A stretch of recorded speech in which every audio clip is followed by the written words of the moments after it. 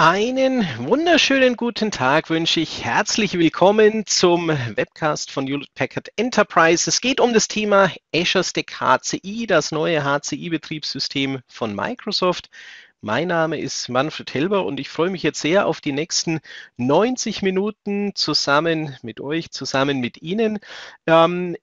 Ich freue mich sehr über Fragen. Wir haben allerdings die Mikrofone der Teilnehmer stumm geschaltet, damit wir nicht so viel Hintergrundgeräusche haben und damit wir auch im Recording keine Hintergrundgeräusche haben. Es gibt aber eine Chat-Funktionalität im Teams. Das erreicht jeder. Ich sehe, ein Teilnehmer ist telefonisch eingewählt, da geht es leider nicht über den Chat, aber alle anderen, die am PC sind, die können im Chat gerne ihr Feedback eintragen und ihre Fragen stellen. Und ich freue mich sehr, sehr über Fragen. Also nutzt bitte diese Gelegenheit, hier Fragen zu stellen. Ich hatte vorhin schon mal danach gefragt, ob ich zu verstehen bin und ob die Präsentation zu sehen ist.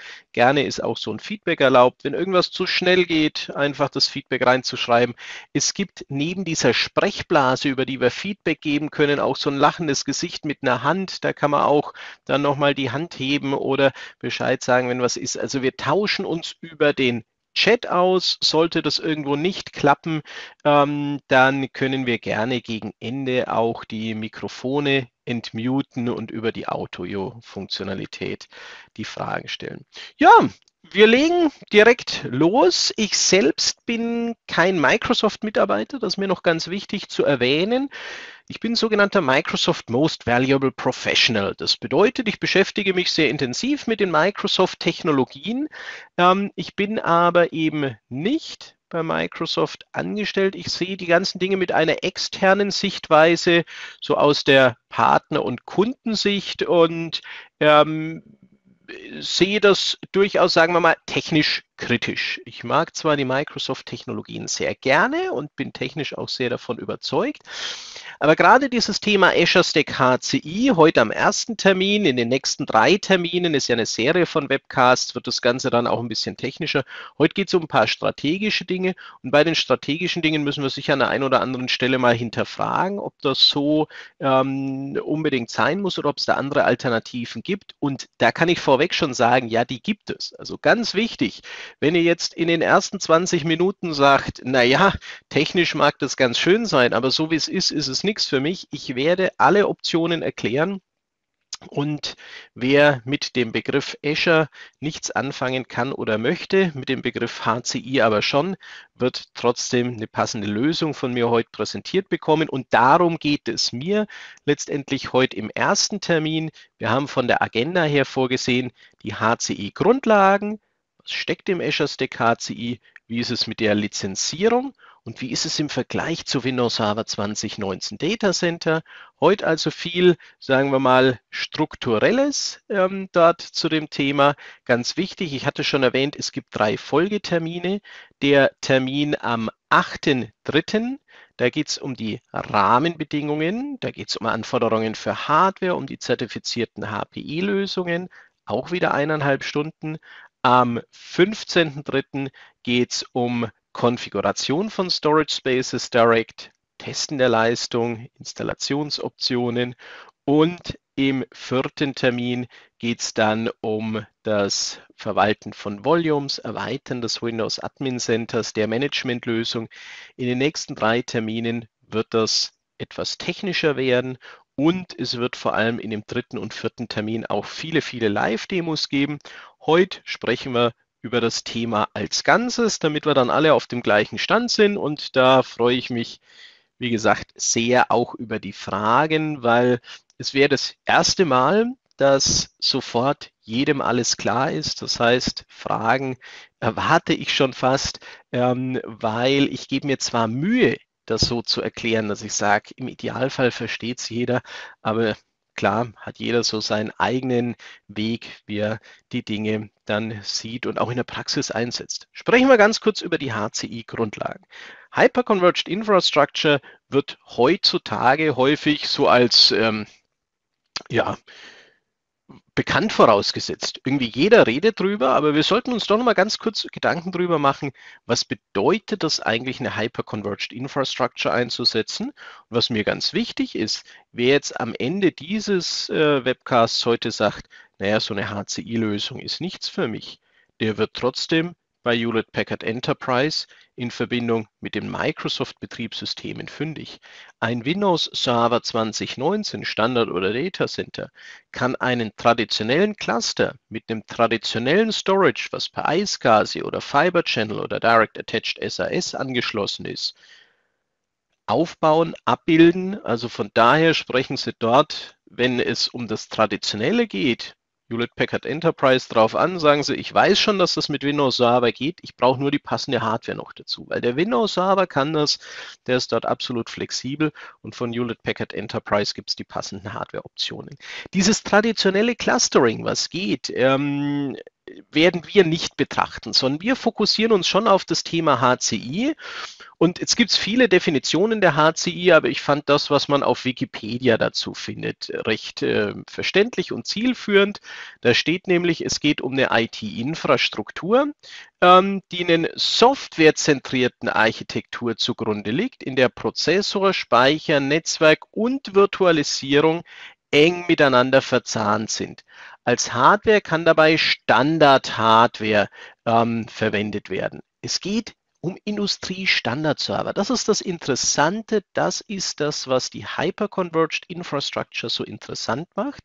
Denn im Gegensatz zur traditionellen Infrastruktur, wo wir SAN-Systeme im Einsatz hatten, sehr spezielle Lösungen, optimierte Lösungen auf ihr Einsatzszenario und dann Storage Fabrics und für die Anbindung und Hypervisor-Systeme, Network Appliances und Switches, alles Spezialgeräte, ist es so, dass wir bei der Hyper-Converged Infrastructure Industriestandardserver einsetzen, und zwar die zertifizierten Systeme von Hewlett-Packard Enterprise. Da kommen wir dann gleich noch dazu, was es für Lösungen entsprechend gibt. Und diese Industriestandardserver, die bilden zusammen mit einem leistungsfähigen Software-Stack das Thema Storage, das Thema Compute und auch das Thema Networking über den Software-Stack entsprechend ab.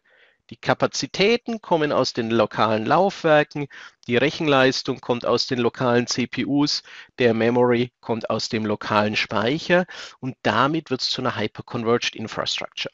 Jetzt kann man sich vorstellen, kostentechnisch ist das eine interessante Geschichte, weil wir eben nicht mehr diese hochspeziellen Lösungen haben, sondern Industriestandardserver. Jetzt ist es aber nicht nur kostentechnisch interessant, sondern in Industriestandardservern haben wir typischerweise auch die neuesten Technologien sehr schnell zur Verfügung. Denn die müssen nicht angepasst werden. Ich brauche nicht irgendwie eine Adaption von NVMe oder Persistent Memory in das SAN hinein, sondern ich habe das in den Industriestandardservern. Ich brauche nicht eine Adaption von 100 Gigabit Ethernet oder 200 Gigabit Ethernet in das SAN hinein, sondern ich habe das in den Industriestandardservern. Bedeutet also, der Industriestandardserver bietet mir typischerweise neueste verfügbare Technologie, sehr schnell, zu einem sehr, sehr attraktiven Preis im Markt an. Und jetzt darf man hier nicht den Fehler machen, dass man sagt, super, ich habe ja hier auch eine ganz ordentliche Reduzierung meines Stacks. Also ich habe ja hier nur noch einen Teil der Komponenten wirklich im Einsatz. So hätten wir es malen müssen. Und brauchen wir vieles an Rechenleistung auch nicht mehr. Das ist nicht so, sondern wir müssen natürlich die Rechenleistung, die früher unser SAN-System hatte, die unsere Storage Fabric hatte, die unsere Hypervisor-Systeme hatten und unsere Network Appliances, auch das sind ja quasi recht leistungsfähige Computer, das muss ich natürlich in den Industriestandardserver reinpacken. Also wir dürfen nicht den Fehler unterlaufen, dass wir sagen, super, wir streichen Komponenten weg und behalten nur die klassischen Serversysteme. Die klassischen Server, die müssen schon leistungsfähiger werden. Und da hat halt Hewlett-Packard Enterprise sehr, sehr interessante Optionen. Also ich denke, das darf man so sagen. Mein Lieblingssystem ist ja dort der DL385. Wichtig, viele kennen wahrscheinlich den DL380-Server. Das ist ein 2HE-System. Mein Lieblingssystem ist der DL385. Das ist ein AMD-basierender Server. Und dieser DL385, der kann genutzt werden für HCI und der bietet in den 2 Höheneinheiten 128 Prozessorkerne. Nicht, dass ich die zwingendermaßen brauche. Also ich kann so eine HCI-Infrastruktur auch mit 8 oder 16 Cores aufbauen.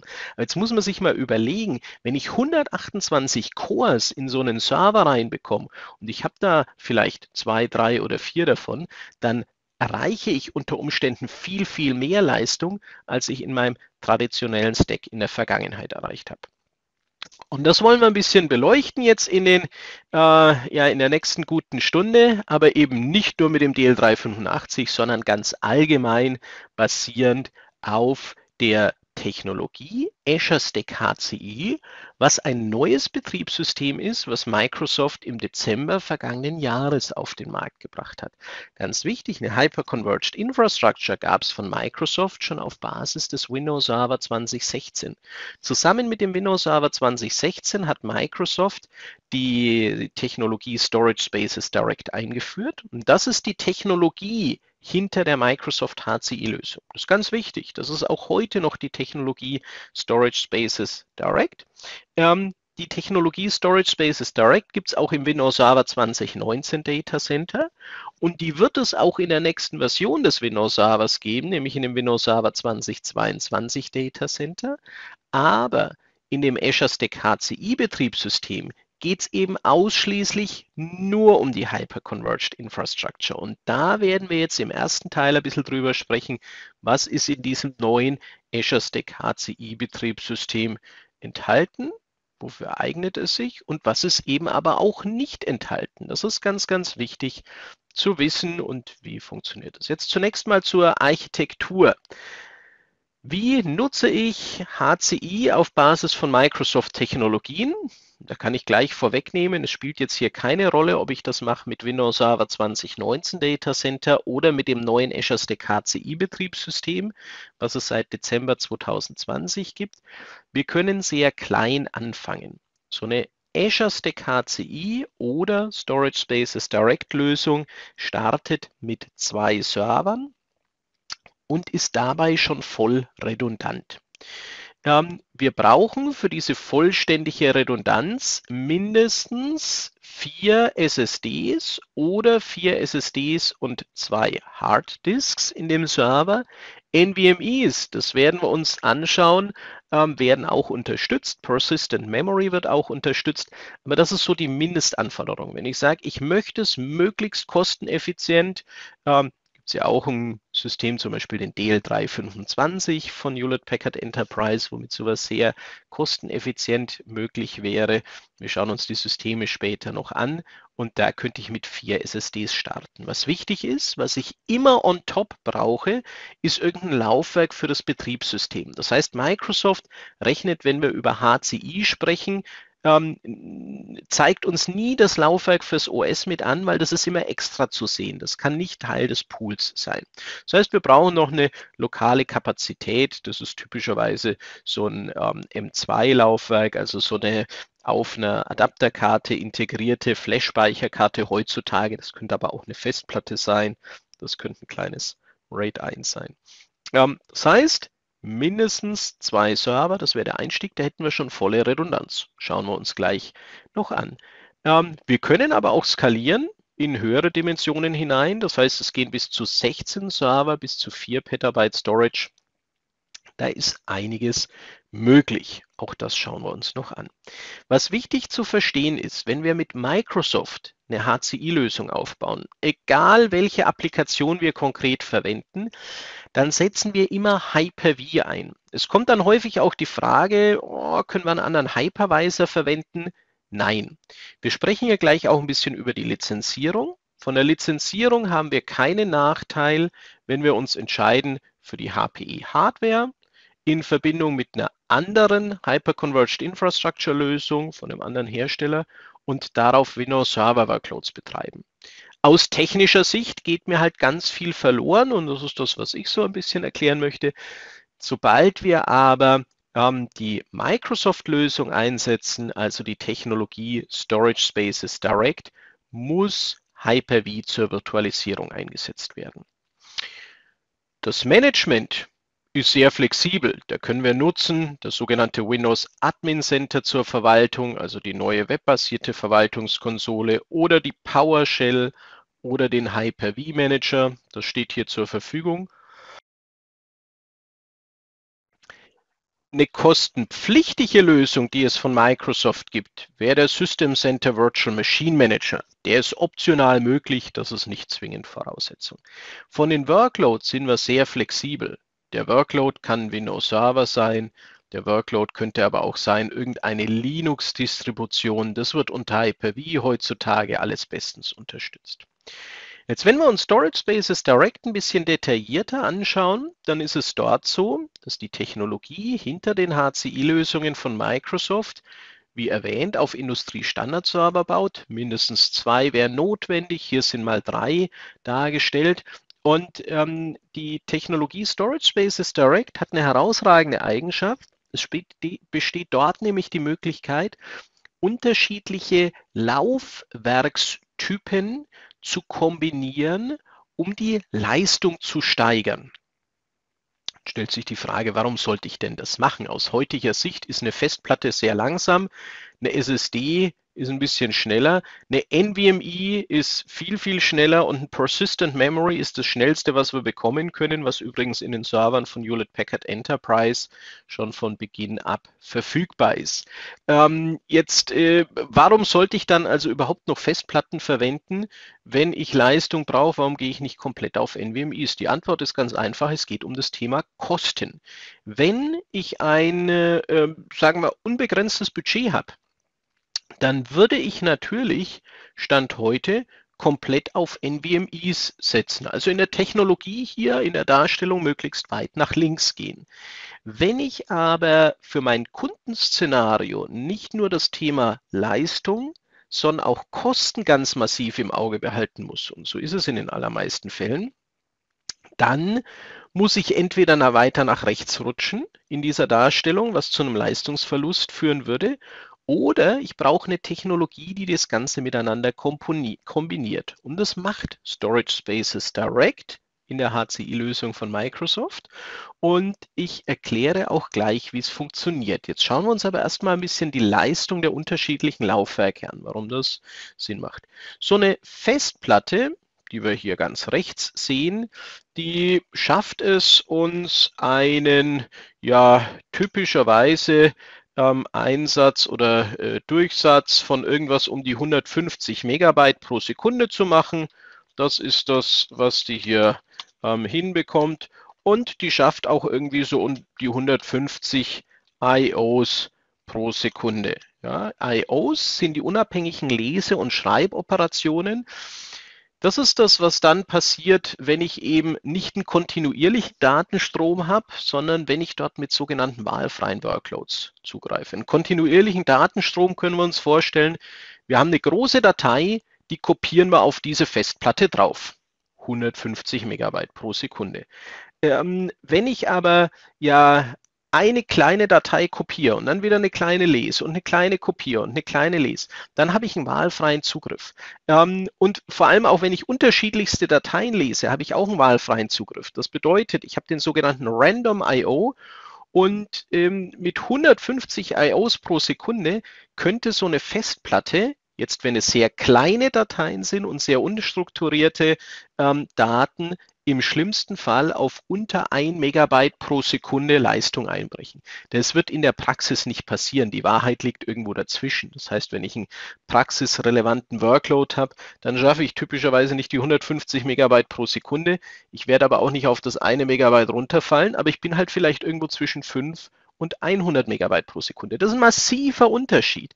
Das heißt, für den wahlfreien Zugriff ist eine Festplatte einfach nicht optimal, weil wir sehen es hier in der Darstellung, die Schreibleseköpfe, die wir hier haben, das, was ich hier mal einkringle, wo ich hoffe, das Grün ist hier gut zu sehen, ich mache da mal noch einen Pfeil rüber, das ist der limitierende Faktor bei der Festplatte, dieser Schreiblesekopf, der hat eine gewisse Trägheit, die Platten rotieren ja und dadurch haben wir einfach bei wahlfreiem Zugriff gewisse Einschränkungen. Naja, jetzt schauen wir uns mal so eine SSD an. Die macht im Bereich Megabyte pro Sekunde, also Durchsatz, schafft die 600 Megabyte pro Sekunde. Ja, das ist etwas, das ist der Faktor 4 von der Festplatte. Das heißt, wir könnten sagen, wir machen anstatt 4 Festplatten eine SSD. Ist, denke ich, einfach auszurechnen. Jetzt schauen wir uns mal an, wo die IOs liegen. Und da könnte es sein, dass ich jetzt hier zu wenig Platz gelassen habe beim Beschriften, weil die sind jetzt nicht bei 150 IOs. Die sind auch nicht bei 600 IOs, was ja das Vierfache wäre. Die sind auch nicht bei 6000, was das 40-fache wäre, sondern so eine SSD macht 60.000 IOs, wenn wir eine gute SSD nehmen. Das heißt, wenn wir uns hier mal den Faktor anschauen, haben wir hier 1500 wären 10, 15.000 wären 100, 60.000 sind 400. Wir haben ein Verhältnis von 1 zu 400, was den wahlfreien Zugriff angeht. Auch hier ist wieder ein bisschen die Wahrheit dazwischen. Aber ich denke, es wird ganz klar, wahlfreie Zugriffe. Wenn wir virtualisieren, haben wir wahlfreie Zugriffe. Wir haben mit einer SSD hier enorme Vorteile. Und jetzt gehen wir mal in die NVMe rein. Eine NVMe, die schafft 3000 oder wenn es neuere sind, sogar 6000 Megabyte pro Sekunde. Die ist also mindestens nochmal 5-mal oder sogar 10-mal so schnell. Und die macht jetzt nicht 60.000, sondern die macht 600.000 IOs pro Sekunde. Und jetzt kann es natürlich plötzlich interessant werden zu sagen, Moment, wir nutzen Festplatten für die günstige Kapazität und wir nutzen zum Beispiel NVMEs für die Leistungsbeschleunigung. Wenn wir das sinnvoll kombinieren, kann man sich sicher vorstellen, dass Megabyte oder der Preis pro Megabyte oder pro Gigabyte ist bei der Harddisk einfach viel, viel geringer als bei der NVMe. Die Grenzen verschwimmen hier immer mehr, weil diese Flash-Speicher günstiger werden, aber es ist einfach immer noch so, dass die klassische Harddisk das günstigste Speichermedium ist, verglichen zu den hier dargestellten. Es gibt ja noch ganz andere Technologien am Markt. Die SSD holt aber sehr stark auf. Die NVMe, da ist noch ein gewisser Abstand da und die Königsdisziplin ist der Persistent Memory, der gar nicht mehr so viel mehr macht bei den IOs, weil das sind langsam die Flash-Speicherchips am Limit. Aber der Persistent Memory hat durch seine Anbindung an die CPU direkt hier über den Speicherslot, das ist einfach viel näher dran an der CPU, hat er nochmal eine höhere Bandbreite, als wir es hier bei der NVMe haben, die über den PCI Express Bus angebunden ist. Bedeutet also für uns, wenn wir wirklich eine Softwaretechnologie hätten, die es schaffen würde zu sagen, wahlfreie Zugriffe lasse ich zum Beispiel über eine NVMe laufen und sequentiellen Workload über eine Harddisk, dann hätten wir was gewonnen. Ja, weil hier ist das Verhältnis beim sequentiellen Workload, also bei den Megabytes pro Sekunde, 1 zu 20. Hier beim wahlfreien Zugriff ist es 1 zu 4000. Das heißt, ich müsste 4000 Festplatten haben anstatt einer NVMe, um im wahlfreien Zugriff auf ein ähnliches Niveau zu kommen. Ich müsste aber nur 20 Festplatten haben anstatt einer NVMe, wenn es um den kontinuierlichen Durchsatz geht. Und das macht sich Storage Spaces Direct, also die Technologie von Microsoft, zu nutzen. Das heißt, Storage Spaces Direct sagt, Moment, die wahlfreien Zugriffe, die lassen wir auf die NVMEs laufen. Ja? Das heißt, alles, was Random I/O ist, das läuft auf die NVMe und macht sich zu nutzen, dass wir hier einen so hohen Random I/O haben, dass wir hier so hohe wahlfreie Zugriffe haben. Auf die Festplatte hinunter, da ist so eine kleine Uhr rangemalt, werden Transaktionen nur als sequenzieller Workload hinuntergeschrieben.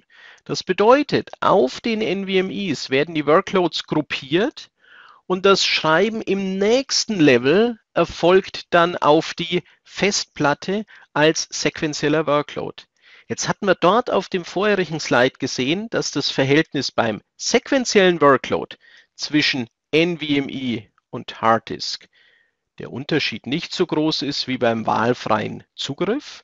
Und da kann man sich, denke ich, vorstellen, wenn es hier einen Algorithmus gibt, der das so optimiert, dass das ein Vorteil ist. Jetzt ist bloß die Frage, ob es stimmt, ob es den Algorithmus wirklich gibt. Und das macht Storage Spaces Direct. Das kann man in der Praxis messen. Jetzt sehe ich gerade im Chat, nein, 1:400 ist der korrekte Wert. Also 1:400 war wirklich ein Wert. Es kann sein, dass ich mich da versprochen habe bei den Verhältnissen. Wir hatten ja das Verhältnis SSD zu Harddisk und das Verhältnis NVMe zu Harddisk. Und wir haben einfach bei den IOs bei einer Festplatte ungefähr 150, bei einer SSD ungefähr 60.000 und bei einer NVMe ungefähr 600.000 und daraus ergeben sich die Verhältnisse dazwischen. Beim sequentiellen Durchsatz haben wir für eine Festplatte ungefähr 150 Megabyte pro Sekunde, für eine SSD ungefähr 600 Megabyte pro Sekunde und für eine NVMe ungefähr 3000 Megabyte pro Sekunde. Es gibt aber auch schon welche mit 6000 Megabyte pro Sekunde.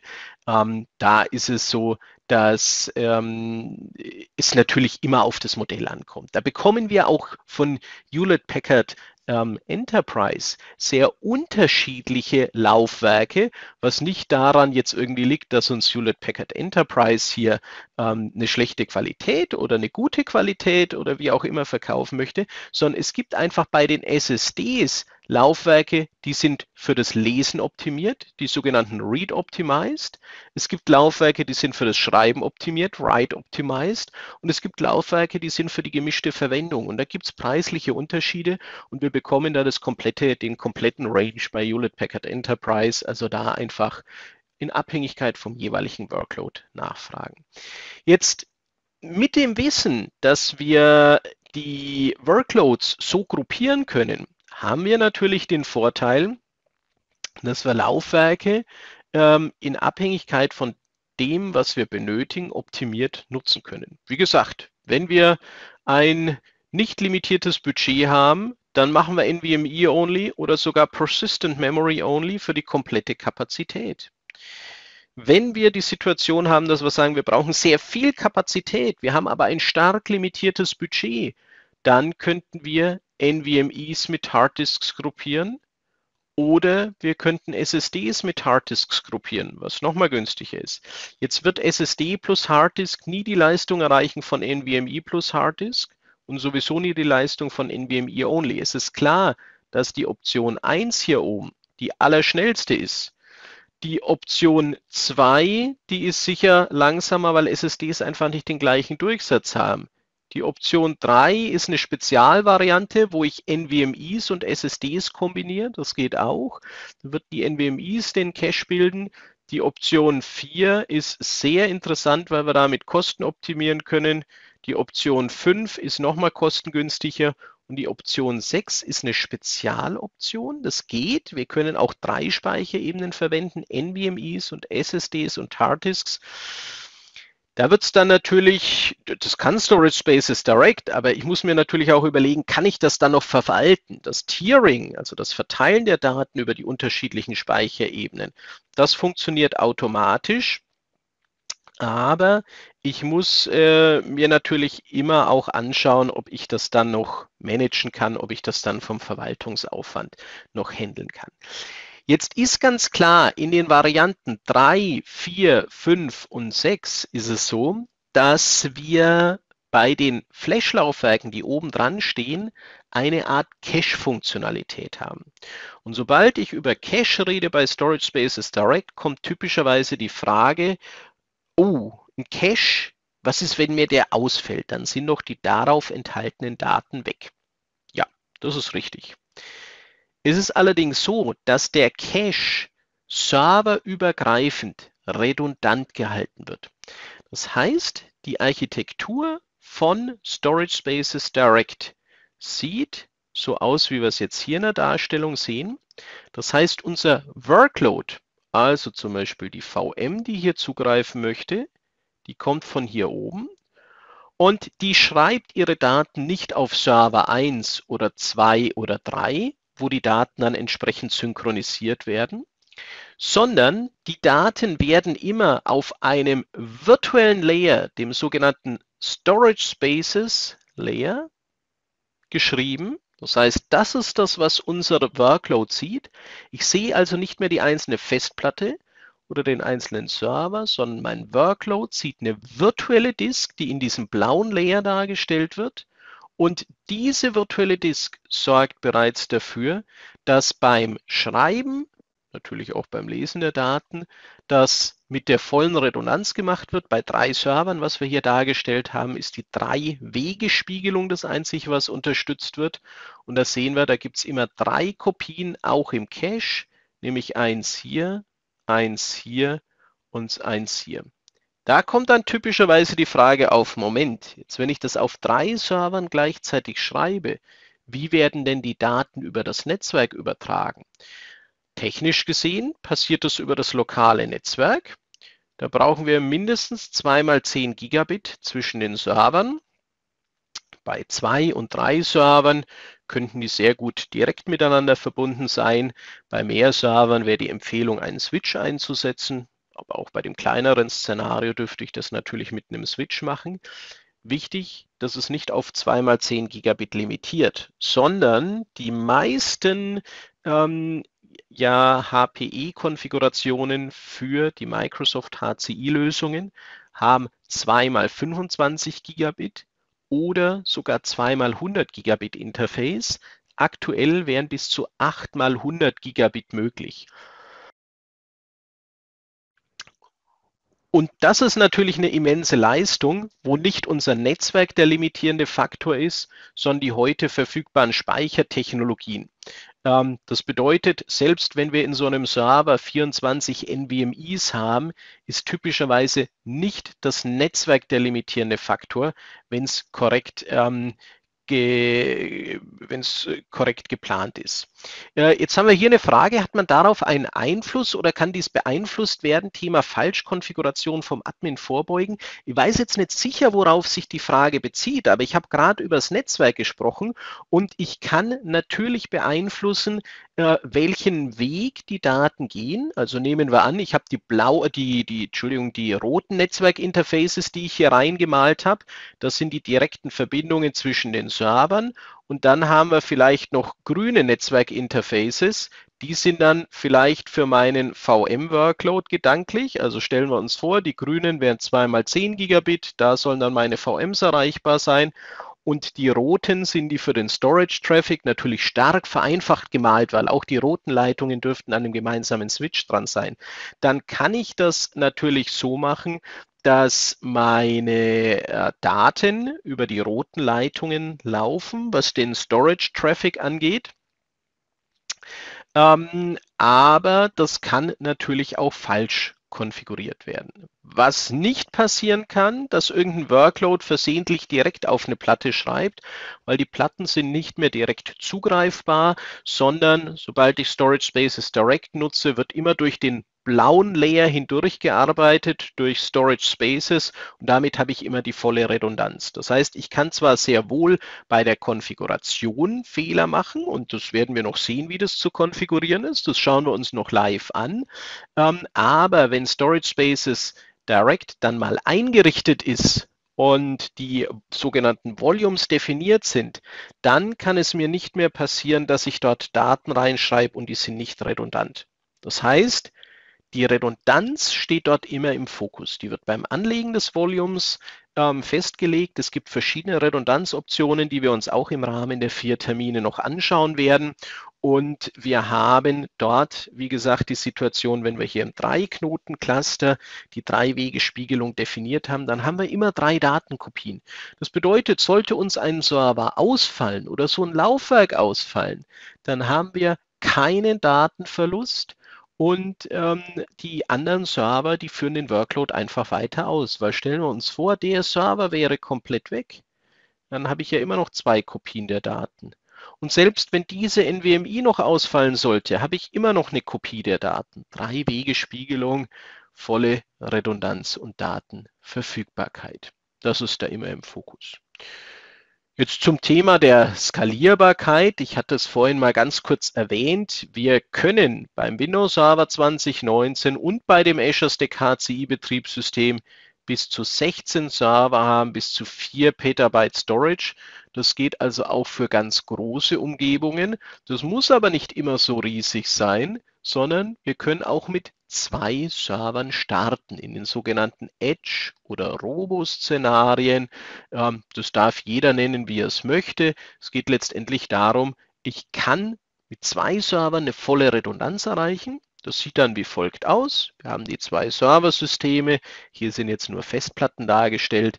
Da hatte ich aber vorhin mal kurz erwähnt, oder ich hoffe, ich hatte es erwähnt, dass es nicht mit Festplatten alleine geht, sondern wir brauchen immer mindestens 2 Flash-Laufwerke dazu oder eine Flash-Only-Konfiguration. Das ist hier einfach aus Vereinfachungsgründen so dargestellt. So, was bei 2 Servern möglich ist, eine sogenannte Nested Resiliency aufzubauen.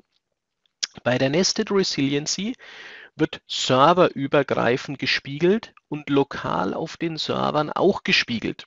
Das bedeutet, sollte mir ein Server ausfallen und auf dem anderen noch ein Laufwerk, dann habe ich trotzdem noch Zugriff auf meine Daten, weil was ganz wichtig ist, bei Storage Spaces Direct sind die Laufwerke direkt an unsere Server attached. Wir haben also eine Direct Attached Storage und die Redundanz wird durch den Software Stack gebildet. Für den Software-Stack ist es ganz wichtig, jede Festplatte zu sehen und zu wissen, welche Festplatte in welchem Server drin steckt. Und jetzt hat das Storage Spaces Direct die Möglichkeit, auch lokal eine Redundanz zu bilden. Das heißt, wir könnten in der 2-Knoten-Konfiguration so ein Szenario unbeschadet überstehen. In jedem Server fällt uns ein Datenlaufwerk aus. Oder ein Server fällt uns komplett aus und ein weiteres Datenlaufwerk geht verloren. Das hätte keine Einschränkungen auf die Verfügbarkeit.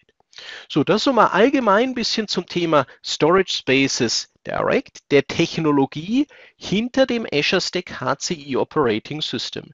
Jetzt ist natürlich die Frage, was ist denn das Azure Stack HCI Operating System? Warum heißt es Azure, obwohl das auf unseren Servern läuft? Das Azure Stack HCI Operating System installiert sich ganz klassisch wie ein Windows Server, meldet sich aber als Azure Stack HCI. Das heißt, da steht dann nicht Windows Server 2019 oder Windows Server 2016, sondern Azure Stack HCI. Und das Azure Stack HCI Betriebssystem lässt sich nur als Server Core installieren. Der Server Core ist nichts Neues. Den Server Core gibt es seit dem Windows Server 2008. Und der Server Core, wie wir es hier sehen, hat den Fokus auf einer textbasierten Eingabekonsole. Das bedeutet, wir haben kein vollständig grafisches Interface, sondern wir nutzen ein textbasiertes Auswahlmenü. Wir konfigurieren den Server ansonsten über Commands, Skripte und die PowerShell und natürlich über das grafische Windows Admin Center. Das werden wir im Rahmen der 4 Termine auch noch sehen. Das Windows Admin Center ist eine webbasierte Verwaltungsschnittstelle, wo ich dann gar nicht mehr merke, dass dieser Server keine grafische Oberfläche hat. Aber das ist schon mal wichtig für diejenigen, die sagen, dem Server Core konnte ich noch nie was abgewinnen und das ist auch in Zukunft nicht die richtige Lösung für mich. Dann ist auch das Azure Stack HCI Betriebssystem nicht die richtige Lösung. Aber wir werden gleich noch sehen, wir können eine HCI-Lösung auch ohne das Azure Stack HCI OS aufbauen auf Basis von Windows Server 2019 Datacenter. Kommen wir gleich noch dazu. Also Azure Stack HCI OS installiert sich lokal auf unseren Servern, installiert sich auf den HPE-Systemen, sieht am Schluss aus wie ein Server Core, so wie wir es eben in dieser rechten Darstellung hier sehen. Das ist für alle, die den Server Core kennen, ein vertrautes Bild. Azure Stack HCI OS ist aus Sicht der Verwaltung ein Azure Service. Das heißt, wenn ich ein Azure Stack HCI Betriebssystem bei mir laufen habe, dann taucht das in meinem Azure Portal auf. Jetzt bedeutet das im Umkehrschluss auch, der Kunde kann Azure Stack HCI OS nicht nutzen, wenn er kein Azure hat. Wichtig mir nochmal, wir kommen gleich zu Windows Server 2019 Datacenter. Da können wir HCI damit machen und da brauchen wir kein Azure. Wir müssen Azure haben, aber Azure zu haben ist unproblematisch. Das heißt, eine Azure Subscription ist innerhalb von wenigen Minuten angelegt und eine Azure Subscription an sich kostet kein Geld. Das ist also, da habe ich einen Account und verwende keine Ressourcen. Das heißt, das ist nichts Schlimmes, dann kann ich dieses Azure-Portal verwenden. Azure an sich denkt komplett Pay-per-Use bezogen. Das heißt, die Dienste, die ich dort hineinbuche, bezahle ich und wenn ich sie nicht weiter nutze, dann bezahle ich sie nicht weiter. Das heißt, ich habe da nicht die Notwendigkeit, irgendwelche Dauerverträge oder sowas einzugehen oder abzuschließen. Allerdings kostet das Azure Stack HCI Betriebssystem etwas, wenn ich es einsetzen möchte. Das ist nämlich etwas Neues bei Microsoft. Wir haben hier ein Betriebssystem, was wir bei uns lokal installieren, was uns die HCI-Funktionalitäten zur Verfügung stellt. Und wir können das nicht kaufen. Ich kann also das Azure Stack HCI Operating System nicht bei HPE mit meinem Server zusammen als Dauerlizenz erwerben. Ich kann natürlich über HPE das Betriebssystem mehr oder weniger indirekt bekommen, also es ist ein freier Download bei Microsoft, aber es ist eben nicht eine Dauerlizenz wie die HPE ROC-Lizenz. Das werden wir gleich intensiv noch beleuchten, das Lizenzierungsthema. Jetzt, was kostet das Azure Stack HCI Operating System? Das steht schon fest, das kostet nämlich Entschuldigung, das ist die falsche Darstellung. Habe ich die Kosten hier? Die habe ich nach hinten geschoben. Tut mir leid. Da muss ich es hier dazu schreiben. Die kostet mich $10 pro Core pro Monat. Was bedeutet das für mich? Ich schreibe es mal hier. $10 pro Core pro Monat. Kommt dann auch nochmal als Slide, ist dann also alles nochmal richtig dokumentiert. Und zwar, es geht um die Cores auf diesen physischen Servern hier unten. Wenn ich 3 Server habe und jeder dieser Server hat 20 Cores, dann habe ich in Summe 60 Cores. Es geht um die physischen Kerne. Es geht nicht um die logischen CPUs, die durch Hyper-Threading entstehen. Naja, und wenn ich 60 Kerne habe, dann habe ich Kosten von $600 pro Monat für diese HCI-Lösung, was die Software angeht. Ich kaufe also nicht eine Dauerlizenz, sondern ich habe Pay-per-Use abgerechnet über Azure. Wenn ich nur 10 Kerne in den Servern habe, dann habe ich 3 dieser Server, ich habe insgesamt 30 Cores und dann habe ich $300 pro Monat für diese Konfiguration. Wenn ich nur 2 Server habe und so weiter, können wir uns ausrechnen. $10 pro Core pro Monat für das Azure Stack HCI OS. Was steckt drin? Es gibt einen Support über Azure, der aber nicht ganz kostenfrei ist, sondern den muss man dazu buchen. Beginnt ab $29 pro Monat, aber man kann einen Support für die Gesamtlösung über Azure haben. Man kann das Ganze verwalten über das Windows Admin Center und über das Azure Portal. Das ist möglich. Wir haben die gesamten HCI-Funktionalitäten wie beim Windows Server 2019 Datacenter inkludiert. Das heißt, wir können hier Prozessoren, Memory, Netzwerk auf Basis der aktuellsten Technologie jeweils einsetzen und auswählen. Und wir haben ein paar spezielle Erweiterungen, die es früher für die HCI-Lösung von Microsoft nicht gab. So ist es zum Beispiel mit dem Azure Stack HCI Operating System möglich, einen Stretched Cluster aufzubauen. Wir haben also etwas höhere Anforderungen und wir möchten nicht nur Server redundant haben, sondern wir möchten den kompletten Standort redundant haben. Wir sehen das hier. Wir haben hier ein Beispiel, einen Standort in London, einen Standort in Paris. Da wissen wir alle, es sind ein paar hundert Kilometer dazwischen. Da können wir einen sogenannten Stretched Cluster zwischen den beiden Standorten aufbauen, sodass falls London oder Paris komplett ausfallen, der jeweils andere Standort nicht nur alle Daten hält, sondern auch den Workload übernimmt. Das geht mit dem Azure Stack HCI Host Operating System, das geht mit keiner anderen HCI-Lösung von Microsoft. Wir haben einen sehr, sehr schnellen Resync, das heißt der Rebuild der Daten wurde in der Leistung gesteigert. Wir haben ein Highlight-Feature aus meiner Sicht, nämlich wir wissen alle, dass seit Januar 2020 der Support für Windows Server 2008 beendet ist. Gibt es keinen Support mehr, es gibt also keine Security-Updates mehr. Es sei denn, ich habe für den Windows Server 2008 Extended Security Updates bei Microsoft erworben. Das ist ein Service Package, das kann ich dazu buchen. Das kostet aber relativ viel Geld, also es ist preislich nicht besonders attraktiv. Oder ich würde meinen Workload nach Microsoft Azure verlagern, dann bekomme ich auch die Extended Security Updates.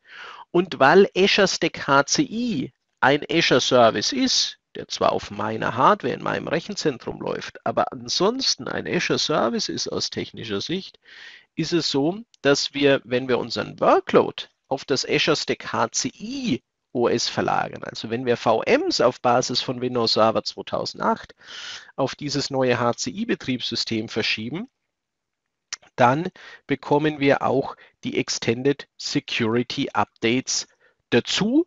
Die sind dann in den $10 pro Core pro Monat enthalten für beliebig viele VMs, die wir dorthin verschieben und die wir dorthin transportieren. Das kann ein interessanter Aspekt sein, weil es gilt natürlich nicht nur für Windows Server 2008. Das nächste Supportende wird sein bei Windows Server 2012 und 2012 Release 2 und da greift das natürlich entsprechend auch wieder mit den Extended Security Updates an dieser Stelle.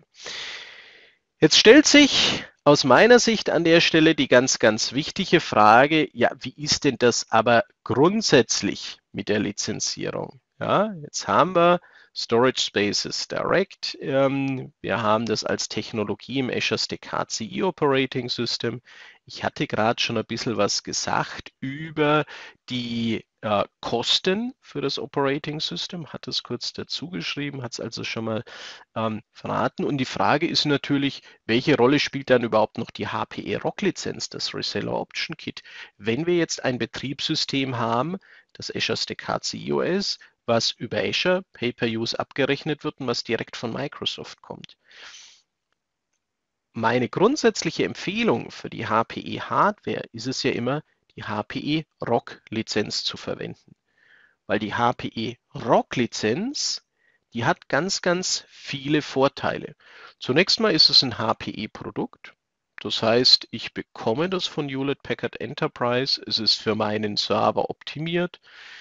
Für viele Kunden ein wichtiges Thema ist das hier kostengünstig, weil was ganz wichtig ist am Windows Server, der ist bei der OEM-Lizenz nicht anders. Das heißt, die HPE-ROC-Lizenz des Windows Servers kann genau das gleiche wie die Volumenlizenz. Die ist genauso skalierbar, die hat die gleiche Funktionalität, da ist alles mit drin, aber zu einem viel geringeren Preis als die Volumenlizenz.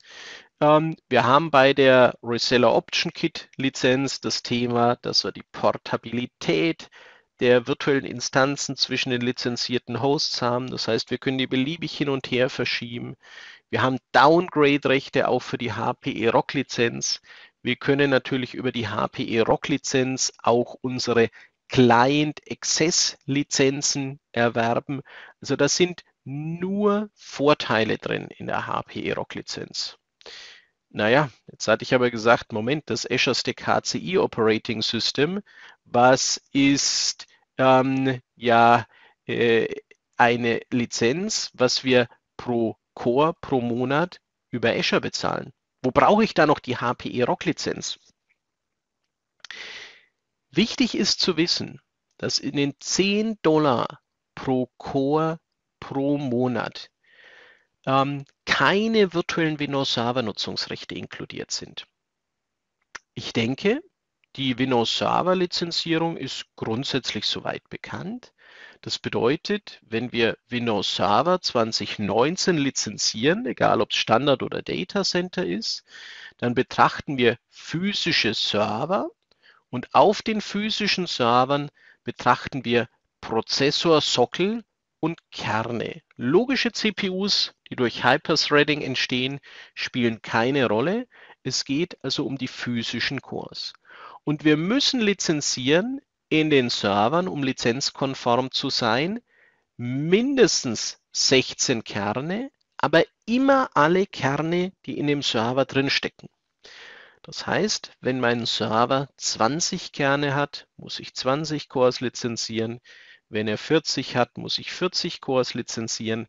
Wenn er nur 8 Kerne hat, muss ich trotzdem 16 Kerne lizenzieren bei Standard.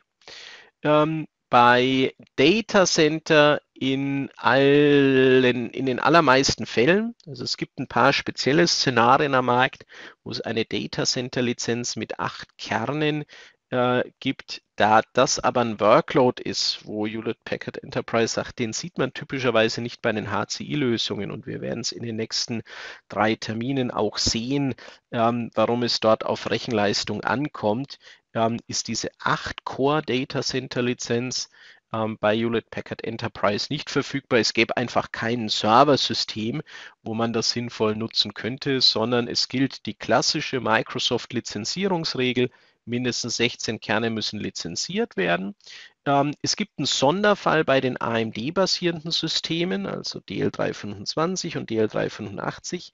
Da gibt es einen sogenannten AMD Core Cap, der mir es ermöglicht, maximal 32 Kerne pro Prozessorsockel zu lizenzieren. Das ist deswegen so spannend, weil es AMD-basierende CPUs mit bis zu 64 Kernen pro Sockel gibt. Das heißt, bei AMD, Vorsicht, man darf es nicht falsch verstehen, halbieren sich nicht die Lizenzkosten, das wäre die falsche Aussage und das ist ein Missverständnis, was aber leider häufig da ist, sondern es ist so, dass wir eine Deckelung haben auf 32 Kerne, wenn wir die richtige Lizenz wählen. Das geht nur bei ausgewählten OEMs, da gehört Hewlett-Packard Enterprise dazu. Und es geht nur bei den AMD-basierenden Prozessoren und nur, wenn wir den richtigen Artikel für die Lizenzierung verwenden. Und dann haben wir eben eine Deckelung der Kerne auf 32, auch wenn tatsächlich mehr vorhanden sind pro Sockel. Das ist eine spannende Option. Wenn wir alle Kerne im Server lizenziert haben, mindestens aber 16, bei den AMD-basierenden maximal 32 pro Sockel, dann haben wir bei Standard 2 virtuelle Windows-Server-Nutzungsrechte, bei Datacenter unlimitiert viele auf diesem lizenzierten Host. Bei dem Azure Stack HCI Operating System haben wir keine virtuellen Windows-Server-Nutzungsrechte. Und das ist wichtig zu wissen. Das bedeutet, wenn der Kunde ein Linux-Workload ausschließlich ausführt, dann braucht er nichts zusätzlich. Das ist schon richtig. Aber ich gehe davon aus, die allermeisten Kunden werden Windows Server Workloads ausführen. Und dann brauche ich on top eine Windows Server Lizenz. Das kann entweder sein Windows Server Standard über das Stacking, das erkläre ich gleich, wie es funktioniert, oder halt doch wieder Windows Server 2019 Datacenter, wo wir unlimitiert viele virtuelle Windows Server Nutzungsrechte drin haben. Das ist mir ganz, ganz wichtig, dass das allen Zuhörern und Zuschauern klar ist. Dieses Azure Stack HCI OS ist das erste Betriebssystem von Microsoft, was sich einer Sonderaufgabe widmet. Wir hatten in der Vergangenheit immer Windows Server. Es gab natürlich sowas wie den Storage Server oder den Hyper-V Server, wo der Fokus auf anderen Aufgaben war. Aber dieses HCI OS ist das erste, was ja keine virtuellen Windows Server Workloads inkludiert und was das Betriebssystem über Pay-per-Use abrechnet, über das Azure Portal und was wirklich nur die Komponenten Storage Spaces Direct, Hyper-V und Software-Defined Networking mit dabei hat. Alles andere müsste ich zusätzlich lizenzieren und das mache ich natürlich wieder am effizientesten über die HPE ROC-Lizenz. Und da hatte ich viele Vorteile hervorgehoben und eine Sache, die ich sagte, ist auch, dass die HPE ROC-Lizenz optimiert ist für die HPE-Server. Da gab es eine Frage im Chat dazu, was ist eine Optimierung oder welche Optimierung ist in dieser ROC-Lizenz enthalten?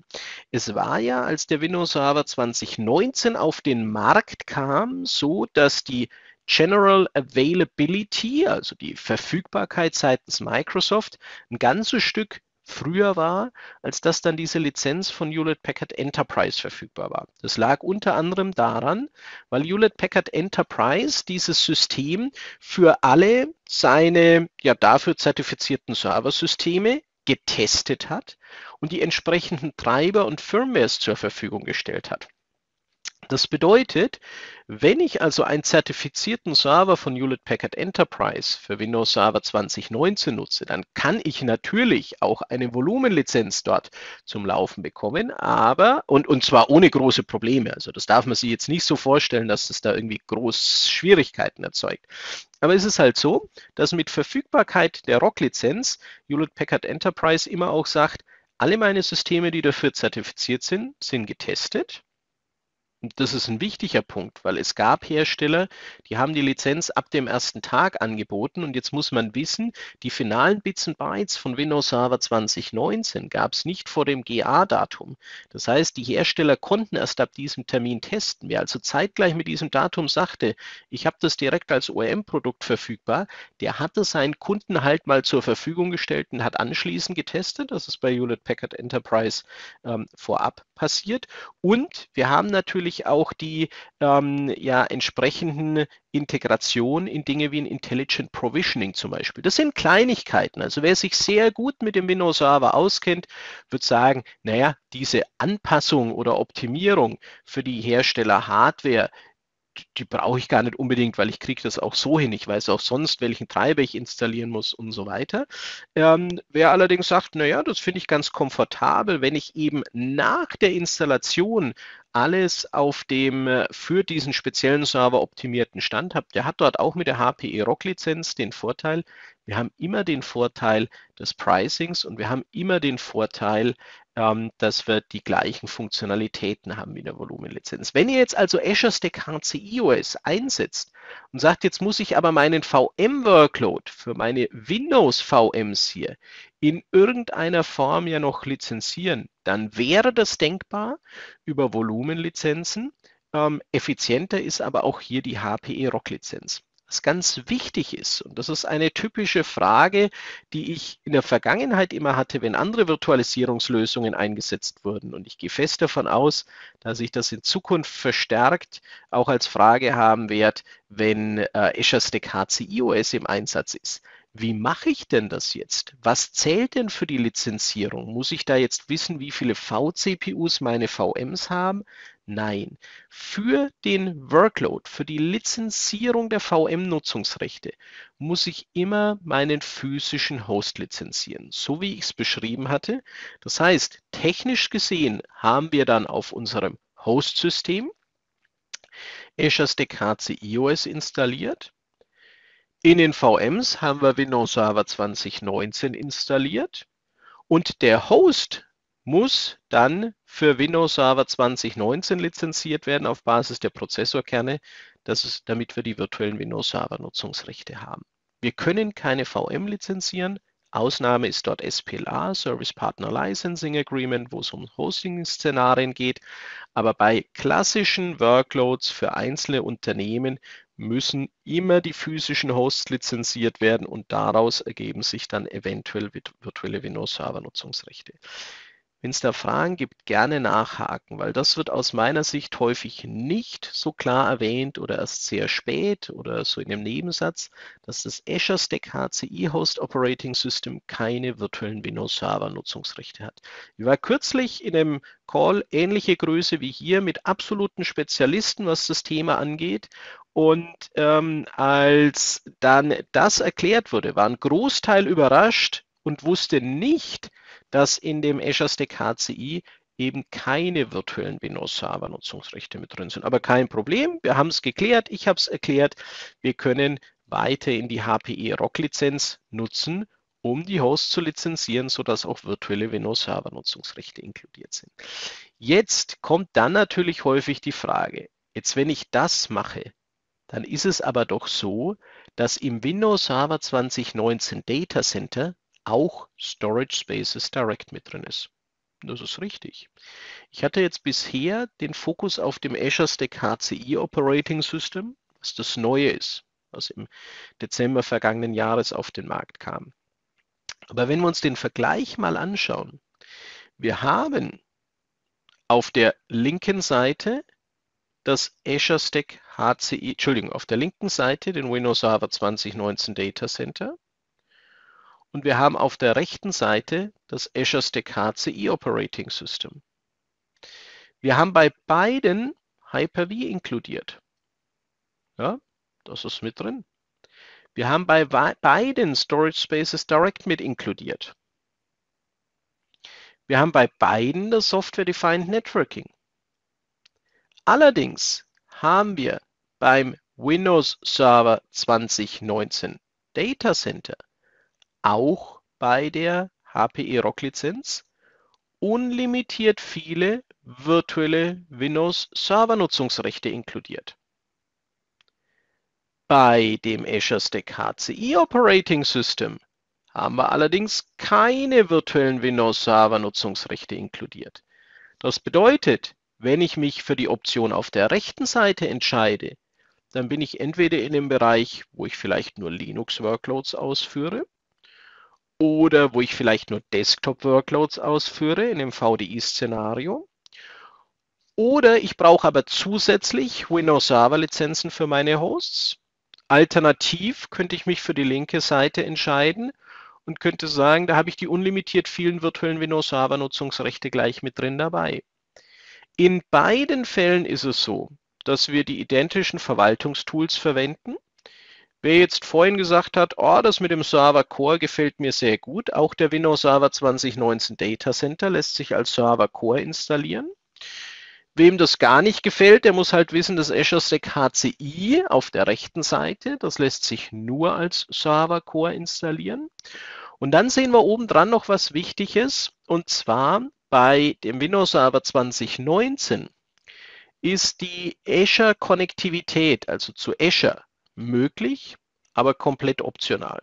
Also das muss ich nicht haben. Das hängt vom Kundenszenario ab, ob ich das einrichte oder nicht. Bei dem Azure Stack HCI Betriebssystem ist es required. Da ist es zwingend erforderlich, sonst könnte das Betriebssystem nicht funktionieren. Jetzt brauchen wir keine 24x7 Verbindung. Also es ist nicht so, dass das Azure Stack HCI permanent mit Azure verbunden sein muss. Aber es muss sich mindestens einmal im Monat zu Azure konnektieren, weil wir hatten gehört, dass die Abrechnung auf Basis der Prozessorkerne pro Monat passiert. Also wir haben eine Bezahlung pro Core pro Monat. Und diese Abrechnungsinformationen müssen mindestens einmal pro Monat an Azure übermittelt werden. Dazu brauchen wir eine Verbindung, da brauchen wir keine hohe Bandbreite. Das ist sehr unkompliziert, aber wer sagt, ich möchte diesen Cluster dauerhaft disconnected betreiben, der darf nie eine Verbindung zum Internet haben, dann schließt sich halt die Option mit dem Azure Stack HCI Betriebssystem auf der rechten Seite schon mal aus. Dann bleiben wir bei Windows Server 2019 Datacenter. Wer jetzt genau aufgepasst hat, der wird sagen, Moment, warum sollte ich denn etwas zusätzlich in das Azure Stack HCI Betriebssystem installieren, wenn die gelb markierten Dinge Hyper-V, Storage Spaces Direct und Software Defined Networking doch beim Windows Server 2019 Datacenter schon mit dabei sind? Naja, es gibt bei Storage Spaces Direct, also bei der mittleren Komponente, geringfügige Unterschiede, wo das Azure Stack HCI Operating System zusätzliche Leistung bietet. Zum Beispiel der Stretched Cluster, also ein Cluster über große Distanzen, wird nur mit der Variante auf der rechten Seite, also mit dem Azure Stack HCI Operating System ermöglicht. Ich schreibe mal eine 1 und eine 2 drüber. Also Stretched Cluster geht nur bei der Option 2. Jetzt können wir aber auch mit der Option 1 ein Cluster mit bis zu 16 Knoten aufbauen und wir können die Clusterknoten in 2 unterschiedlichen Racks haben oder in 2 unterschiedlichen Brandabschnitten, die aber eben räumlich sehr eng beieinander liegen. Wenn es in zwei unterschiedlichen Städten ist oder in zwei unterschiedlichen Rechenzentren, die ein paar Kilometer auseinander sind, dann geht das halt nur mit der Option 2. Die Option 2 ist auch die einzige Option, die mir die Extended Security Updates integriert. Die Option 2 inkludiert mir auch automatisch die neuen Versionen. Ich habe ja eine Subscription. Ich zahle $10 pro Core pro Monat. Wenn Microsoft ein neues Betriebssystem rausbringt, bin ich bei der Option 2 automatisch in der Lage, dieses neue Betriebssystem zu nutzen, aus Lizenzsicht.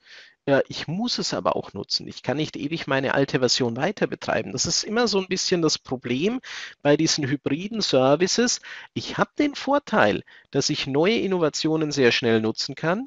Ich muss sie aber auch verwenden. Bei der Option 1 kann ich Windows Server 2019 Datacenter nutzen bis zum Supportende, ohne Bedenken. Und darüber hinaus kann ich es auch weiterhin nutzen. Da tue ich es aber aufs eigenes Risiko. Also der hört ja nicht am Supportende dann auf zu laufen. Meine dringende Empfehlung wäre, so ein System nicht über das Supportende hinaus zu betreiben. Also jetzt Stand heute zum Beispiel kein Windows Server 2008 mehr zu betreiben. Es sei denn, ich habe Extended Security Updates gekauft oder ich habe den Windows Server unter Azure laufen oder eben auf einem Azure Stack HCI, wo ja die Extended Security Updates auch mit drin sind. Aber von daher, das muss man natürlich immer abwägen. Jetzt ist für uns ideal als Kunde, dass es beide Optionen gibt. Also da steht nicht, ja, es gibt jetzt eins und dann zwei, sondern es ist eine Entweder-oder-Entscheidung. Ich kann bei jedem Kunden wählen, welche Option ich nutze. Und ich bin mir relativ sicher, dass für viele Kunden heute die Option 1 die technisch gesehen sinnvollere ist, wenn wir die Kosten mit betrachten. Ich bin mir aber auch sicher, dass die Option 2 immer attraktiver werden wird, weil Microsoft für dieses Azure Stack HCI Betriebssystem regelmäßig Updates rausbringt, wo neue Funktionalitäten zur Verfügung stehen, die nicht automatisch in der Option 1 auf der linken Seite auch integriert werden. Das heißt, ich habe kürzere Innovationszyklen, ich habe schneller diese neuen Funktionalitäten dabei. Und es ist ja Stand heute schon so, wenn ich ein Stretch Cluster möchte oder wenn ich auf diese Extended Security Updates aus bin oder wenn ich einen sehr starken Fokus auf Container-Virtualisierung habe, dann bin ich bei der Option 2 hier sehr, sehr gut aufgehoben. Ich muss halt immer bedenken, ich brauche eventuell on top trotzdem noch die Datacenter-Lizenz für meine virtuellen Workloads. Naja, natürlich kann ich es auch mit Standard machen, aber wer das mal genau durchrechnet, wird feststellen, dass es nur in sehr kleinen Clustern mit dem Stacking der Standardlizenz eine Option ist. Das heißt, in vielen, vielen Fällen wird es dann auf Datacenter hinauslaufen. Das heißt, wir haben so die Qual der Wahl, sagen wir mal, zwischen den beiden Optionen. Entweder auf Windows Server 2019 Datacenter Basis oder auf Basis des Azure Stack HCI Betriebssystems. Microsoft hilft uns ein bisschen dabei. Microsoft hat nämlich so Vergleichstabellen aufgestellt, wo wir gucken können, was ist denn wofür. Also Hyper-V ist in beiden Varianten enthalten. Das heißt, die Core-Funktionalitäten von Hyper-V haben wir sowohl bei Windows Server 2019 als auch bei Storage Spaces Direct, bei Azure Stack HCI. Die Core-Funktionalitäten von Storage Spaces Direct haben wir auch bei beiden. Core-Funktionalitäten von Software-Defined Networking auch bei beiden. Das Stretch Clustering gibt es nur bei dem Azure Stack HCI OS. Ein schnellerer Storage Repair gibt es bei dem Azure Stack HCI OS. Jetzt, wer das aber in der Praxis kennt, wird feststellen, naja, das geht im Windows Server 2019 schon sehr schnell. Also Rebuild ist kein Thema. Dann integrierte Treiber- und Firmware-Updates. Sowas gibt es. Da steht hier Integrated Systems Only. Das ist aber nicht ganz richtig. Also auch bei den HPE-Systemen ist es so, dass auf die Azure Stack HCI-Lösung die Treiber und Firmwares abgestimmt sind. Es gibt ein Guided Deployment. Das ist richtig. Es gibt einen Assistenten zum Deployment von Storage Spaces Direct. Ich werde aber im Rahmen der 4 Termine zeigen, dass auch im Windows Server 2019 in einer HPE-ROC-basierenden Umgebung das Deployment absolut unkompliziert vonstatten geht. Also, man würde sagen, Die Yes-Argumente für das Azure Stack HCI sind überschaubar, sind aber da. Ja, also es gibt sicher Szenarien, wo wir es benötigen. Azure Stack HCI hat keine Desktop Experience, das gibt es nur als Server Core, das ist schon mal wichtig. Windows Admin Center gibt es in beiden Fällen. System Center können wir auch in beiden Fällen verwenden, wird aber getrennt verkauft. Azure Portal. Wer sehr stark Azure-bezogen schon arbeitet und sehr viel Azure-Services nutzt, hat halt den Vorteil, dass Azure Stack HCI dort fest integriert ist. Ein Windows Server 2019, der kann über einen Dienst, der sich Azure Arc nennt, in die Verwaltung integriert werden. Ist also ein bisschen komplizierter. Ich kenne es aber bei vielen Kundenszenarien so, dass Azure eher der neue Service ist und das Bewährte, was man schon viele Jahre einsetzt, das entsprechend On-Premises. Jetzt vom Pricing ist es so, hatten wir geklärt, Azure Stack HCI ist eine Subscription. Vorteil ist, wir haben dadurch kontinuierlich die neuen Versionen dabei, aber wir haben halt auch den Preis $10 pro Core pro Monat. Beim Windows Server 2019 haben wir in den allermeisten Fällen eine One-Time-License, also auf jeden Fall beim HP Rock, das kaufen wir und dann gehört es uns. Wir haben auch dort eine Lizenzierung pro Core, aber wir haben dadurch, dass es eine Dauerlizenz ist, natürlich so bei den typischen Nutzungszeiten, die wir in Deutschland kennen, 3, 4, 5, vielleicht sogar 6 Jahre, hier die Situation, dass sich das sehr schnell amortisiert. Jetzt hatten wir eine Frage im Chat. Wie ist denn das mit dem Thema Azure? Wie sieht security-technisch aus?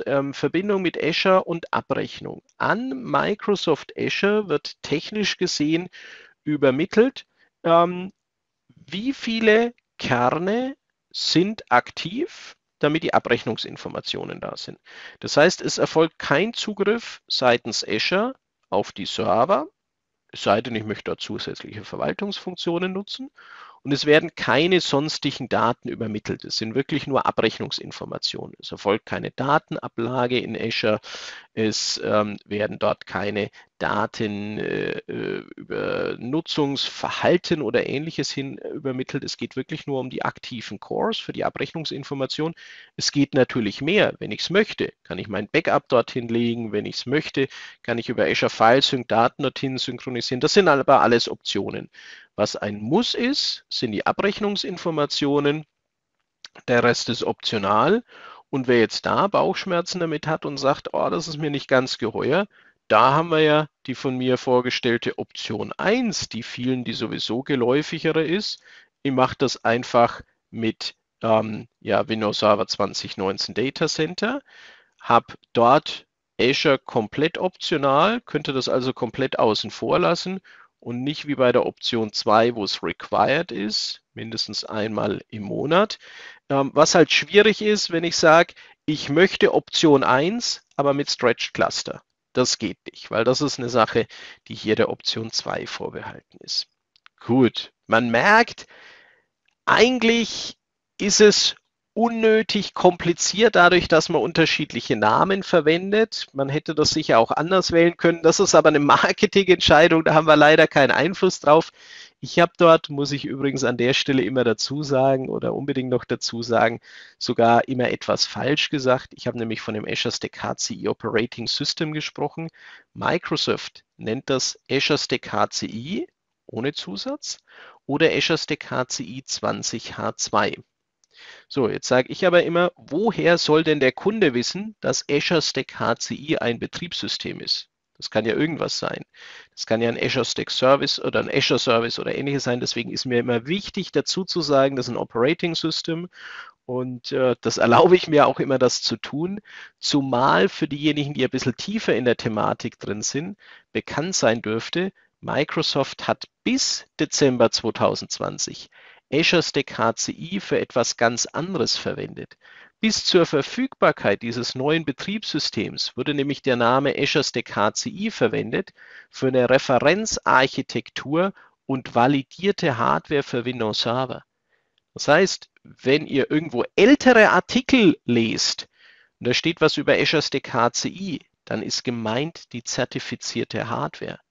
Das neue Azure Stack HCI wo ich sage, naja, schreib doch bitte was dahinter, das klar ist, das ist das Neue.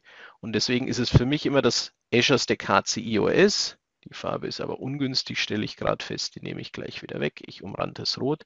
Das neue Azure Stack HCI, das ist jetzt das Betriebssystem. Offizieller Name ist Azure Stack HCI bzw. Azure Stack HCI 20H2. 20H2 ist dabei die Version. Das ist das neue Operating System. Ich denke, wenn es zum Verständnis beiträgt, ist für uns alle okay, wenn wir es Azure Stack HCI OS oder Azure Stack HCI Operating System nennen. Jetzt hatten wir hier auf diesem Slide das Stichwort zertifizierte Hardware. Und das ist ein ganz, ganz wichtiges Thema, denn alles, was wir jetzt gehört haben, ist ein Software-Stack, der eine zertifizierte Hardware benötigt. Und Microsoft sagt uns, naja, zertifizierte Hardware können wir erreichen, indem wir ein Build Your Own machen. Das ist bei Microsoft so beschrieben. Das heißt, wir wählen so Dinge wie NVMEs, CPUs, Memory und so weiter einzeln aus und bauen daraus eine Lösung für die Technologie Storage Spaces Direct und für das Azure Stack HCI Betriebssystem. Gleichzeitig empfiehlt uns aber Microsoft eine validierte Hardwarelösung eines Hardwarepartners zu verwenden. Warum? Der Hostbus-Adapter hier muss irgendwie mit der Festplatte sprechen. Die CPU muss natürlich sehr richtig mit dem Hostbus-Adapter sprechen, die CPU wiederum mit dem Memory. Und wir wissen, jede dieser Komponenten hat irgendwie eine Firmware, die dann nochmal Auswirkungen drauf hat, ob das Ganze kompatibel miteinander ist oder nicht. Das heißt, wenn ich ein Build Your Own mache, muss ich zunächst mal prüfen, ist die Komponente überhaupt zertifiziert? Welche Firmware-Version brauche ich? Und dann muss ich testen, ob das zusammen funktioniert. Ist eine sehr aufwendige Geschichte. Wenn ich eine validierte Partnerlösung nutze, dann habe ich die Sicherheit, das Gerät, diese Konfiguration wurde vom Hersteller für mich getestet und funktioniert mit Storage Spaces Direct, entweder im Windows Server 2019 oder in dem Azure Stack HCI Betriebssystem. Und von Hewlett Packard Enterprise gibt es eine ganze Reihe dieser zertifizierten Systeme und ich bin, wie ich schon erwähnt hatte, ein großer Fan des Line-Ups. Es gibt nämlich hier einmal die Systeme, die Intel-basierend sind. Die kennen wir ja. Das ist einmal der HPE ProLine DL380 Generation 10. Das sehen wir. Dieser 2HE-Server, der kann 4 bis 56 Kerne haben und 64 bis 3 Terabyte RAM. Und es gibt 8 verschiedene Lösungen. Das heißt, es gibt 8 verschiedene Varianten des DL380 und damit ist nicht gemeint irgendwie mit 4 Terabyte Kapazität und 8 Terabyte Kapazität, sondern verschiedene Lösungen bedeutet, es gibt diesen DL380 als Flash-Only mit nur NVMEs, es gibt den als Flash-Only mit nur SSDs, es gibt den mit SSDs und Harddisks, mit NVMe und Harddisks und so weiter. Die Kapazitäten der Laufwerke, die können wir dann nochmal individuell wählen, aber eine Lösung ist für sich eine zertifizierte Einheit, die ein spezielles Konfigurationssetup hat. Also es geht nicht um die Anzahl der Kerne, nicht um die Menge an Memory und nicht um die Größe der Laufwerke, sondern es geht die Typen von Laufwerken. Es geht die Typen von Netzwerkkarten zum Beispiel, weil das muss aufeinander abgestimmt werden. Wenn ich den gleichen Typ eines Laufwerks habe und ich habe einfach das größere oder das kleinere oder das viel größere Modell, das ist kein Problem, aber ich muss die verschiedenen Konfigurationsoptionen haben. Dann, wer es vom Server her kompakter möchte, gibt es den DL360 Generation 10, ist ein 1HE-System. Wir sehen aber, was CPU und Memory angeht, identisch skalierbar. Hier in Anführungszeichen nur 4 verschiedene Lösungen. Es ist klar, wo der Unterschied ist, wer die Server kennt. Der DL380 und der DL360, die sind eng verwandt. Aber es ist klar, in das 1HE-System bekomme ich weniger Laufwerke rein als in das 2HE-System und deswegen weniger Varianten, hier auch Lösungen genannt. Der DL385 ist das System, was ich vorhin hervorgehoben hatte, Generation 10. weil der durch die AMD-basierenden CPUs bis zu 128 Kerne haben kann. Er hat 2 Sockel.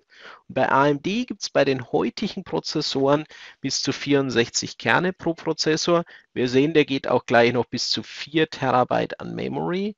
Da gibt es 6 verschiedene Lösungen davon. Ist wie gesagt ein AMD-basiertes System.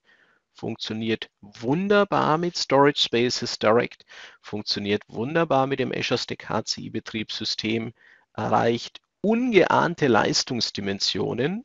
Also es ist wirklich so, dass wir da nochmal, was CPU angeht, locker mehr als das Doppelte rausholen können.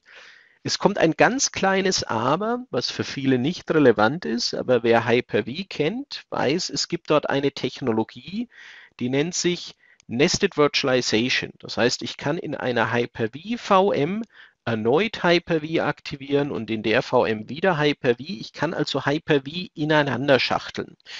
Wenn ich das vorstelle, werde ich häufig gefragt, wozu brauche ich denn das? Und die Leute, die sagen, wozu brauche ich denn das, für die ist das kein Thema und können das auch gleich wieder vergessen, was ich dort erzähle. Für alle anderen, die sagen, oh, das ist interessant. Und vielleicht ist es gerade interessant, weil ich im Hosting-Bereich tätig bin und weil ich dort in der Vergangenheit einem Kunden, der einen Hyper-V-Host wollte, wirklich immer eine physische Maschine geben musste. Und dem kann ich jetzt mit der Nested Virtualization auch eine VM geben und der macht dort einfach wieder Hyper-V. Es geht übrigens seit Windows Server 2016 mit der Nested Virtualization. Die muss man sagen, dass die AMD-basierenden Systeme mit der heutigen Version von Hyper-V keine Nested Virtualization anbieten können. Das ist kein Problem der AMD-CPU, sondern das ist schlichtweg nicht implementiert worden, weil der AMD-Servermarkt, als Hyper-V auf den Markt kam, verschwindend klein war. Stand heute hat AMD durch die enormen Leistungsdimensionen, die da erreicht werden, einen ganz ordentlichen Marktanteil erreicht. Ich kenne keine genauen Zahlen und es ist immer noch viel, viel weniger als die Intel-basierenden CPUs, aber es steigt an, man merkt, dass das hier zuwächst und mir ist wichtig, nicht, dass man sich dort irgendwo mal falsch entscheidet und sagt, Mensch, jetzt habe ich so ein AMD-basiertes System, da geht das nicht. Das wird in Zukunft gehen. Für die nächste Version des Windows Servers, Windows Server 2022, der auch noch dieses Jahr auf den Markt kommt, ist das angekündigt. Aber wer jetzt den heutigen Windows Server 2019 nutzt, der wird die Nested Virtualization nicht verwenden können auf dem ProLiant DL385 und übrigens auch nicht auf dem ProLiant DL325. Bitte nicht verwechseln mit irgendwelchen Leistungsthemen. Das heißt, wenn ich Nested Virtualization nicht brauche, werde ich mit einem System mit 20 Cores DL385 bei identischer Ausstattung mindestens die gleiche Leistung erreichen wie bei einem HPE ProLiant DL380 mit 20 Cores. Also da sind die absolut auf einem Level, aber wir können halt hier bei dem AMD-basierenden System bis zu 128 Kerne hochgehen in 2 Sockeln, also 64 pro Sockel. Wir haben dann gleichzeitig noch den Vorteil, dass wir AMD-basierend den Core Cap bei Hewlett-Packard Enterprise haben. Das bedeutet, maximal 32 Kerne pro Sockel lizenzieren müssen. Das gilt übrigens auch bei dem DL325, aber dort haben wir eben nur einen Sockel und können sozusagen damit auch nur bis 64 Kerne gehen. Jetzt haben wir nochmal eine Frage, was ist nochmals genau Nested Virtualization? Nested Virtualization bedeutet, ich habe hier einen dieser Server. Wir haben gerade schon gehört, es geht nur mit den Intel-basierenden, also nur mit DL380 oder mit DL360. Wir haben den Server und wir betreiben darauf Hyper-V. Das heißt, wir legen mehrere virtuelle Maschinen an. Jetzt ist es typischerweise so, dass in diesem virtuellen Server mein eigentlicher sogenannter Workload ist. Das heißt, ich habe meinen Domain-Controller und meinen File-Server und meinen Applikationsserver nicht direkt auf der Hardware, sondern ich habe diese Workloads in einer virtuellen Maschine. Das ist ganz klassische Virtualisierung. Es geht mit Hyper-V und anderen Virtualisierungslösungen. Mein Vorteil ist natürlich, dass ich dadurch meinen Workload besser konsolidieren kann, weil ich auf dem einen leistungsfähigen Gerät viele VMs betreibe und diese einzelnen virtuellen Maschinen sind trotzdem isoliert voneinander. Ich bin entsprechend skalierbar, ich bin entsprechend flexibel. Ich habe in den virtuellen Maschinen SQL-Server, ich habe Applikationen, ich habe File-Server, ich habe Web-Server, alles, was ein Unternehmen so braucht. Jetzt geht es eben unter Hyper-V noch eine Stufe weiter. Ich könnte in einer virtuellen Maschine nochmals Hyper-V aktivieren. Das bedeutet dann, dass ich in dieser Nested Virtualization plötzlich nicht mehr die Situation nur habe, dass ich sage, ich habe auf diesem einen Server hier vielleicht 4 VMs laufen, ja, was absolut unterdimensioniert wäre. Auf so einem Server würden wir eher 20, 40, 60 VMs laufen lassen, sondern ich habe dann in einer VM nochmals VMs laufen. Das ist eine Ebene weiter oben sozusagen. Und das kann ich beliebig weiter treiben. Und diese Nested Virtualization, wo ich in der VM nochmal Hyper-V anhabe und da nochmal Hyper-V, wenn ich es möchte, die könnte eben für einen Hoster interessant sein. Ich habe viele Kunden, die wollen von mir so ein eigenständiges Hyper-V-System. Dann müsste ich denen vielleicht in der Vergangenheit sagen, lieber Kunde, jeder Kunde, der das möchte, bekommt so ein DL360-System. Jetzt könnte ich eben sagen, jeder Kunde bekommt so eine VM. Die ist ja auch für sich isoliert und einzeln betreibbar. Das packe ich auf so einen leistungsfähigeren Host und diese Nested Virtualization, die geht eben nicht mit den AMD-basierenden Systemen. Stand heute ist, wie gesagt, keine AMD-Einschränkung, sondern das ist einfach bei Hyper-V nicht implementiert worden, ist aber gerade in der Entwicklung und wird es in der nächsten Version des Windows Servers, so ist es angekündigt, und auch in der nächsten Version des Azure Stack HCI Operating Systems geben. Jetzt ist mir zu der Darstellung zum Abschluss nochmal ganz, ganz wichtig, bitte, wenn wir Azure Stack HCI oder Storage Spaces Direct im Windows Server 2019 nutzen, also eine HCI-Lösung mit Windows Server aufbauen, bitte eins dieser zertifizierten Systeme nutzen. Wir werden das im nächsten Termin auch noch ein bisschen vertiefen, wenn es dann um die Planung geht, weil ansonsten gibt es viele mögliche Probleme, die man sich durch das zertifizierte System einfach von vornherein vom Hals halten kann. Damit bin ich zeitlich ziemlich am Ende, sind aber trotzdem natürlich alle Zuhörer herzlich eingeladen, noch ihre Fragen über den Chat zu stellen. Ich möchte mal kurz hinweisen auf unsere nächsten Termine. Heute in einer Woche, 8.3., gleiche Zeit. Es geht um die Hardwareanforderungen, im Detail um das Netzwerk, im Detail um die zertifizierten Systeme. Also wir gehen ein bisschen tiefer rein. Was gibt es denn da für Lösungen? Und wir sprechen über die Kapazitätsplanung. Also wer jetzt heute eher so für einen Überblick dabei war und sagt, da habe ich einen Techniker, dann nächste Woche gerne den dazu schicken. Ich kann versprechen, es werden 1,5 vollgepackte Stunden mit diesen Themen. Am 15.3.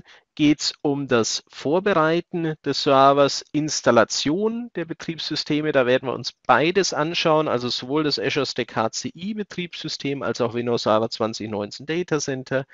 Wir werden Storage Spaces Direct konfigurieren, virtuelle Maschinen anlegen. Da geht es also so um das Doing.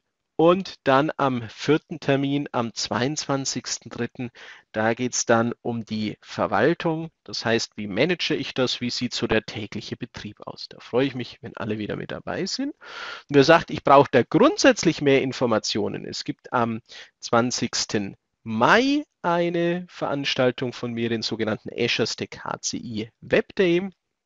Kann man sich kostenfrei anmelden unter manfredhelber.de/webday und unter der gleichen URL gibt es auch den Windows Server 2022 Webday. Das ist die nächste Version des Windows Servers und somit könnte man dort die Unterschiede, die ich hier thematisiert hatte, nochmal im Rahmen von 2 Online-Tagen sich anschauen. Am Windows Server 2022 Webday wird auch Hewlett-Packard Enterprise als Veranstaltungspartner mit dabei sein. Und da wird es natürlich auch um das Thema Storage Spaces Direct gehen. Also sind alle recht herzlich eingeladen zu diesen kostenfreien Veranstaltungen. Und damit sage ich vielen, vielen Dank für das große Interesse, für die Fragen, die zwischenrein kamen.